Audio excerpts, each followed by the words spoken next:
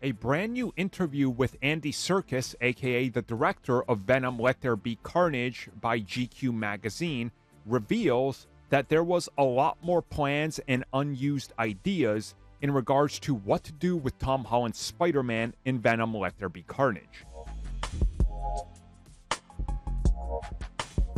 So this isn't the first time we're hearing about this, at least not the first time you're hearing about this if you've listened to me talk about this film or the Sony versus Marvel Studio situation.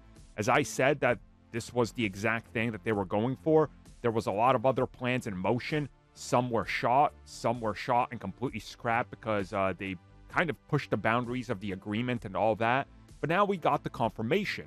Again, Andy Serkis, the director, said that there was a lot of unsure involvement in regards to what they were doing with this concept because of the nature of secrecy of how they had to handle it. And he said that there was multiple drafts which featured a lot more Spider-Man, a little more Spider-Man, and just a tiny bit more Spider-Man that they went through, and even starting to shoot some of those scenes, and obviously being on the set of No Way Home trying to incorporate elements that were ultimately scrapped. He reveals that there was a lot of coordination between the teams over at Sony and Marvel Studios and No Way Home and trying to get everything working together, but also time kind of got in the way and delays and obviously the safety concerns at the time because of the pandemic and everything.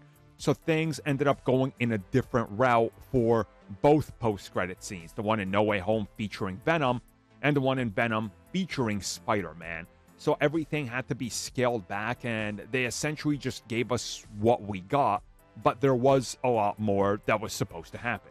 Now, there is a little bit more to this, but I'm not allowed to say it just yet.